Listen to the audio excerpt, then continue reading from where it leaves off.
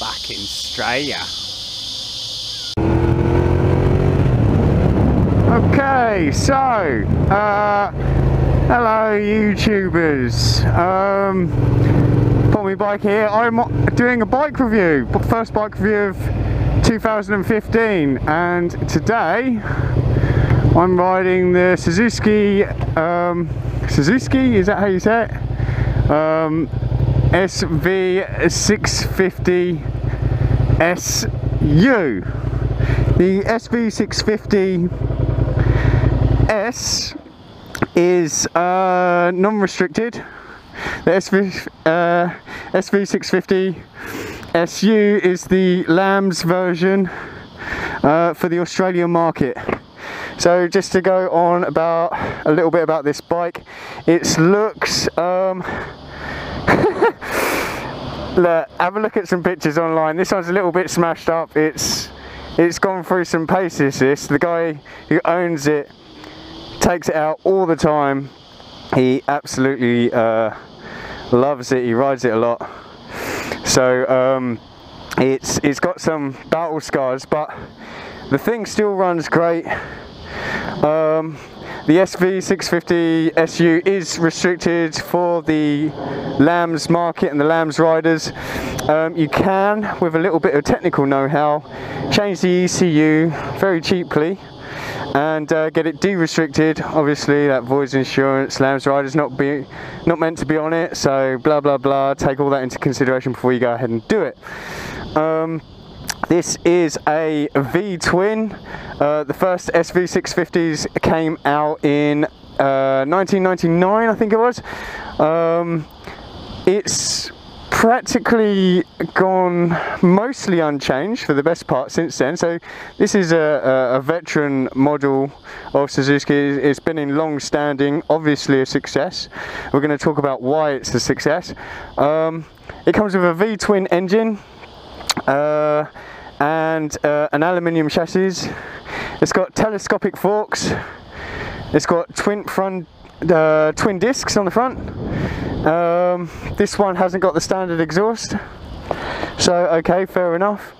I think he said it was 17 or 16 litre tank. Get that information on Google. I don't know. I've literally got this bike for half an hour or so. So anyway, let's have a look. So this is obviously a sporty bike. It's fuel injected, and that was one of the changes. So in 2003, Suzuki updated the 1999 Naked model to be more sporty.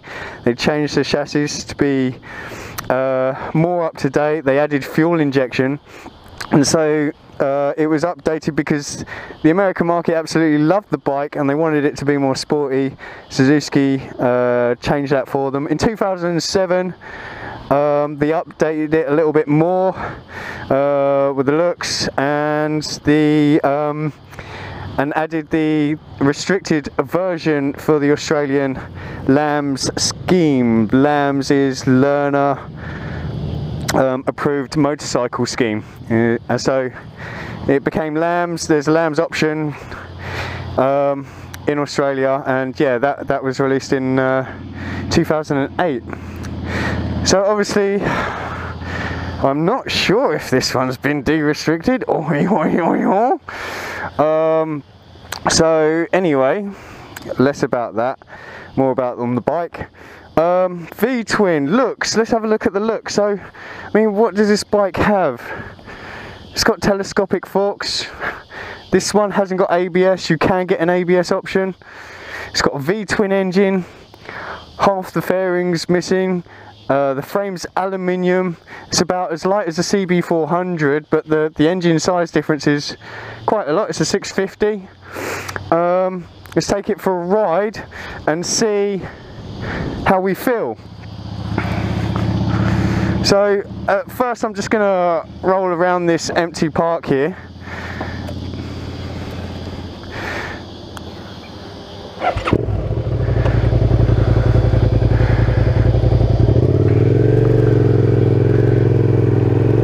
First impression is that for a V-twin, for a V-twin, this is surprisingly smooth.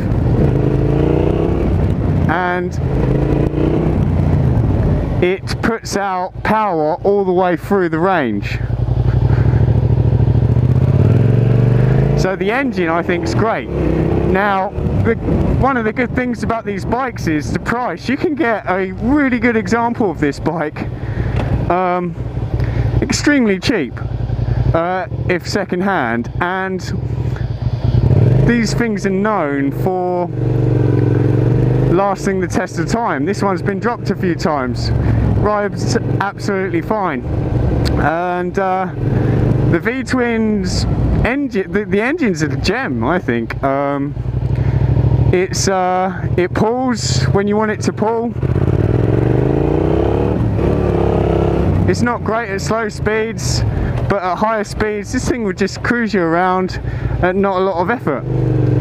So V-twin, very smooth, very likeable, lots of fun, and in the scheme of V-twins, this one's quite forgiving. I mean, they're a little bit funny at slow speed, some of them, but this one's actually okay. I find it okay.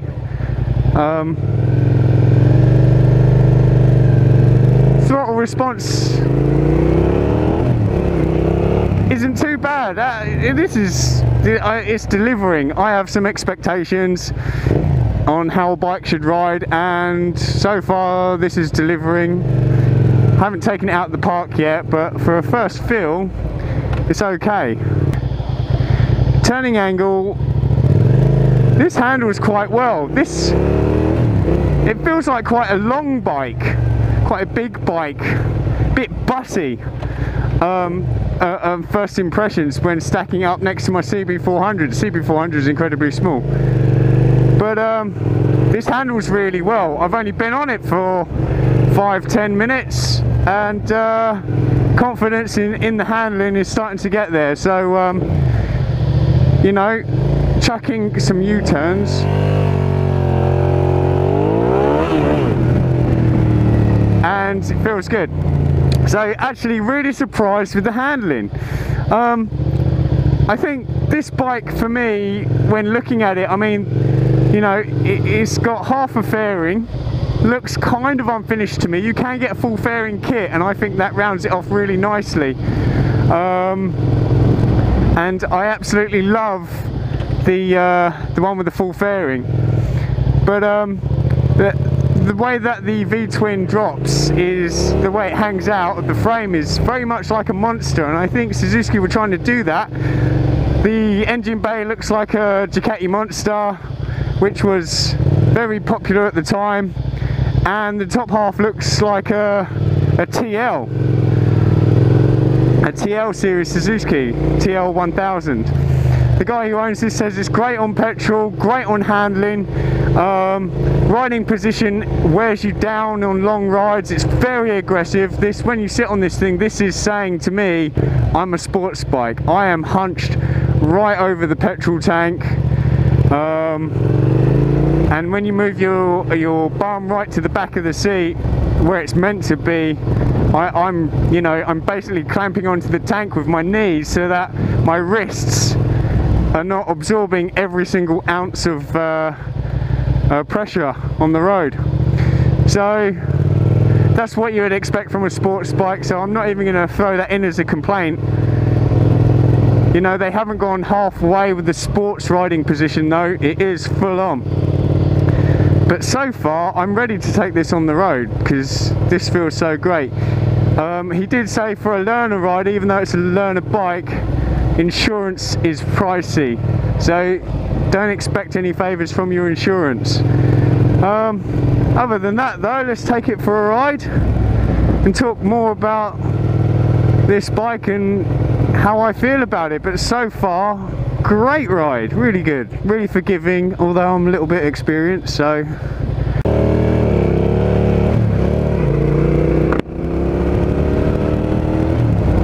the dash is nice and clear, obvious. The speedo's digital and the revs are analog. Mirrors are nice, handy, and yeah, really easy to get on with.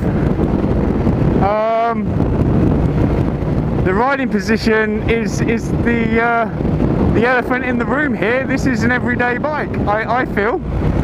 It's not cutting edge technology, but all these parts just work really well together.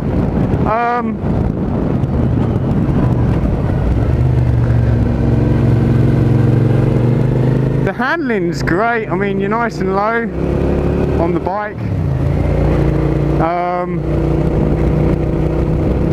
Sorry, I'm going down roads I don't know too well, so I'm trying to focus on where I'm going and try and talk about the bike. I mean, this bike to me is a classic cheese toasty.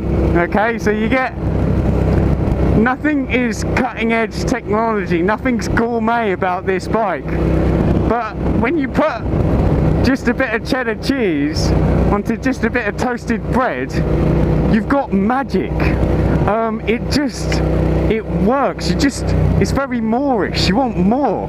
You want more cheese toasties, and you know, there's nothing super special or gourmet about it. You just want more. It just works and it tastes good. And I think that is the winning combination of this bike, that and the price. I mean, you can get these bikes at a really decent price. We know they last long because they've been in service for a while now, and you can still buy some of the very first models that ever came out. And so the only thing you're going to have to think about when you buy this bike is how the seating position. How do you want to sit on a bike? Because this is sporty, and it's, you know, it's relentlessly sporty. This isn't your run-of-the-mill half-half. So, is there anything I don't like about this bike? No. There's nothing I don't like about this bike. Even the sporty position. If I was going to go out and buy a sports bike, I'm not going to really complain about the sporty seating position. That's what I've gone out and bought, a sports bike. So that's the only thing you really need to consider about here. I mean, the forks, the brakes are good enough, the suspension's good enough. The V-twin is the gem, I think, in this. It's got some character, it's got some pull, and it's actually really smooth for a V-twin. Handling's good. It looks like a big bike, but when you sit on it, it's surprisingly friendly. It looks awkward when you're just looking at it. But again, you know, in 10 minutes I was doing quite comfortable U-turns. I mean, hitting around a corner doesn't seem too much of a bother either. For the price, you've really got to look into getting this bike. This is, to me, an instant classic. It's Japanese, it's tough. This one's been dropped a few times and there's nothing wrong with the ride at all. Just a few bits and bobs on the fairing that it's suffered. Electrics are okay. It's pretty good on petrol. Handling's still responsive. A bike like this, I think, doesn't need too much looking after. It's served its time on the roads and it's a survivor. It's not one of those ones that that's going to be unreliable.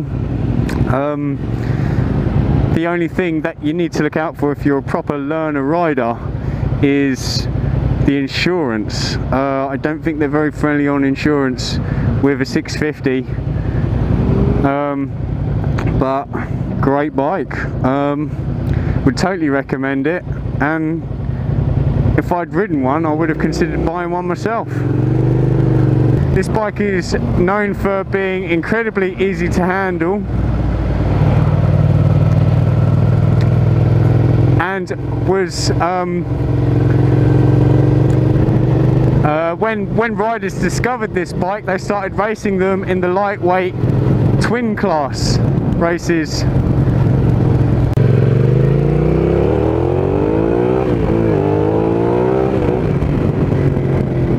Sounds good. I love the sound of that V-twin. so much better sounding than a parallel twin, if you ask me, which is just another reason for buying this. Let's get off the bike and have a look at see what kind of storage options we've got here.